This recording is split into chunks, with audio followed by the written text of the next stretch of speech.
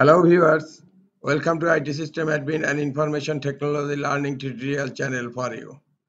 Today in this tutorial I am going to show you how to set default location on Windows 11 computers. Sometimes it becomes very important for you, so don't forget to watch full video.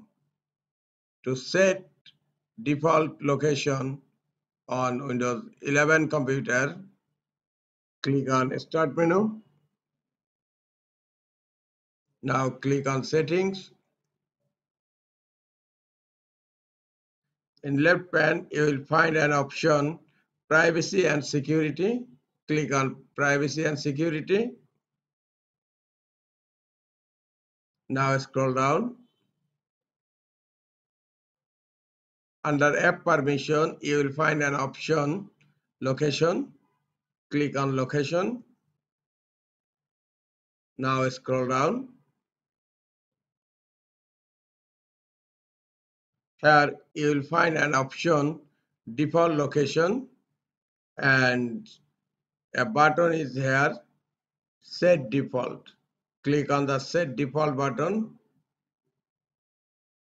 This way you can set default location in Windows 11 computers. This is all for today. Hope this tutorial is helpful for you. Keep watching for next tutorial. Thank you very much.